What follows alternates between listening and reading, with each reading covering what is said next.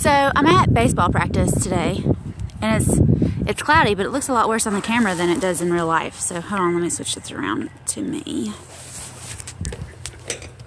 Hello everybody, hello. I got baseball dirt on me. So, okay, so I get on here and I'm talking about real estate, and auctions, and I love it. And I realized how weird social media is. Okay, so my name is Whitney Nicely East, and I am the principal broker for Whitney Buys Houses. We're in Tennessee and we're in Georgia. I'm a real estate auctioneer. I do online real estate auctions for fancy houses, properties, properties, warehouses, big stuff, right? And it's really cool because I'm all real estate all the time. And I've started, and y'all let me know if you think this is true.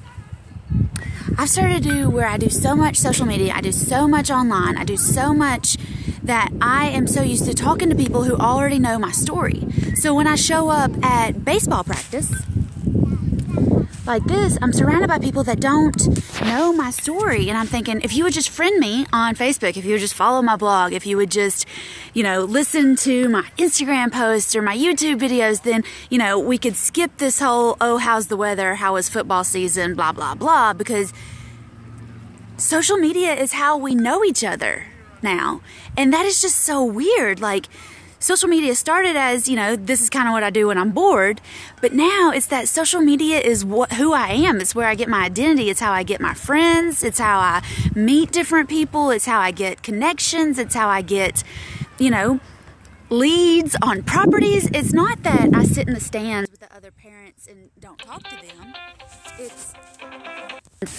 Sorry, my phone was ringing. It was that I sit here and I talk to the people in the stands, and I go to basketball games and I talk to people at the basketball games, but it's always just, chit chat, just general, hey, how's your kid, blah, blah, blah, blah, blah.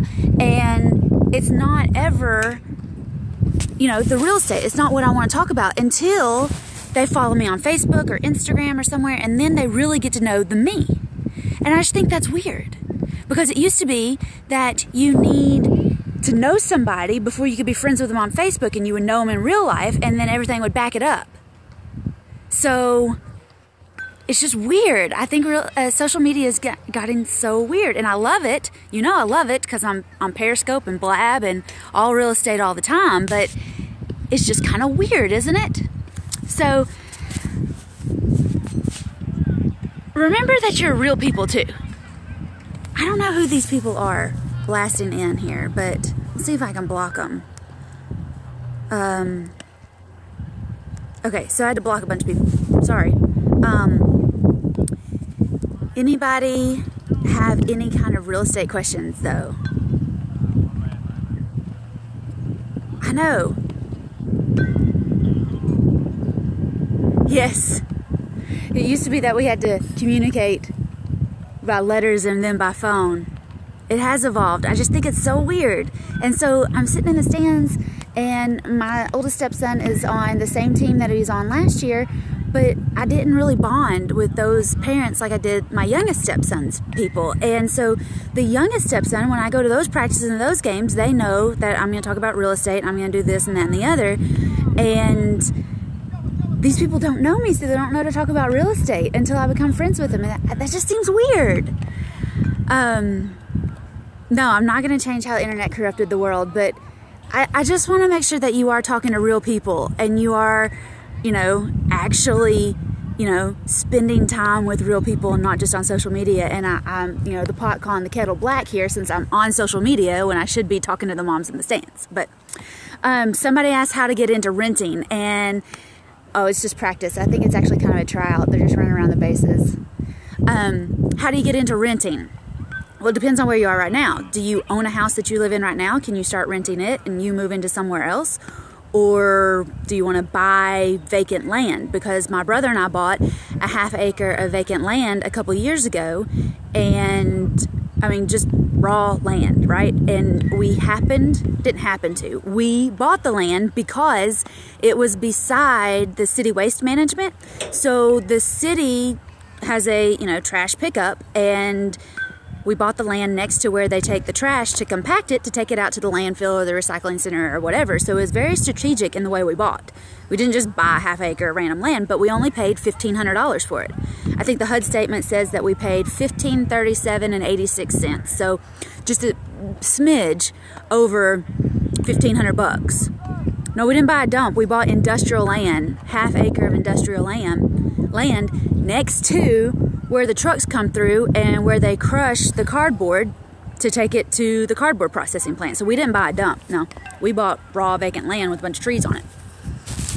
All in, all done. We bought it at a online auction, absolute online auction. So top bidder got the land, and after we had the land for about 6 months, it took some time for my brother to go and clear it. We put some gravel on it, and then we rent it to the city waste management for $250 a month. So yes, we sat on it. We sat on it for, yeah, I am the auction queen. Thanks, Jay. We sat on it for 6 months before we actually made any money, but we made $250. We still have it. We still get $250 a month off raw land. So it took us, a year to make our $1,500 back, and now we get $250 a month free and clear. I wrote it into the lease where the city pays our property taxes every year. So I don't have to save up for property taxes. And if it's vacant land, you don't have to save up for a plumbing repair. On raw land, you don't have to have a roof fund. So if you're gonna start buying and renting, I really suggest that you check out auctions, absolute auctions, or check out tax sales. Because a lot of times you can get a half-acre of land at a tax sale for $1,000, $1,500, and you can rent it to the neighbor. You can rent it to whoever's around it. Now, I've got some stipulations on what I want around a vacant piece of land, but you can buy it and rent it. You don't have to be a real estate agent to buy at auctions. A legitimate auction online, every auctioneer in your area has a website, and every auctioneer in your area has a license to do what they're doing. Real estate auctions have to be real estate brokers, and they have to be auctioneers. So if you want to buy at auction, sign up for the auctioneers around you email list. If you don't want to buy in your area, say your mom lives in South Carolina and you want to buy land in South Carolina and eventually move to South Carolina, then sign up with the auctioneers in that area and buy something there. Jason is my husband, and he and I are looking at buying land and houses in Georgia. We're in Georgia right now today. His kids live in Georgia. I live in Tennessee, so we're back and forth from Georgia to Tennessee all the time. But if we're going to be back and forth, we might as well have some houses in both places. We might as well have some apartments in both places. We'll have some vacant land in both places to make sure we got some money coming in to support our lifestyle of hopping back and forth. Another thing you can do is there's, government. Auction.com is linked up with Fannie Mae and Freddie Mac and HUD and all those, and they sell foreclosed homes at auction online. There's another way. You could go once a month to the county tax sale and buy stuff then. So there's lots of different ways you can buy land, houses, buildings at auction. My auction website is Acre.Bid, ACRE.BID. I've got Nicely Done Auctions. That's my auction company. Whitney Buys Houses is my real estate company, and I've got, websites for those, but social media is weird, and it's changing how we're doing things. So I saw a post on Instagram earlier this morning that said, if you're not on live video, you need to be. And I fully believe that. Totally believe that. Because I love Periscope, I love Blab, but there's a bunch of other live feeds that I just don't do. I pick two, Periscope and Blab, and that's my thing. So all real estate all the time. If you are in real estate and you're a woman, I run a Facebook group for all women all about real estate.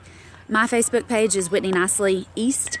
Whitney Buys Houses has a Facebook page, and let's see, all my websites are nicelydoneauctions.com, WhitneyBuysHouses.com. Acre.Bid is where I have my auctions if you want to look at buying some of my land or houses or whatever I have listed there. And I feel like I'm forgetting. Oh, if you're interested in coaching, real estate coaching, or you want to know more about me and what I do and what I offer and why I'm talking about real estate all the time, WhitneyNicely.com is my website. And if you have any questions, you can email me, info@WhitneyNicely.com. Again, that Facebook group, if you're interested in real estate and you are a woman, sorry guys, it's all women, all about real estate. That's our Facebook group. All women, all about real estate. And we just talk about real estate. Sometimes we talk about pretty houses. Sometimes we talk about what we're doing. Sometimes we talk about what we should be doing. But we also cover some issues and questions we have, different stuff. And there's all sorts of different people about real estate in there. So if you have any questions for me, info@WhitneyNicely.com. And I hope to see you again on another Periscope. Bye.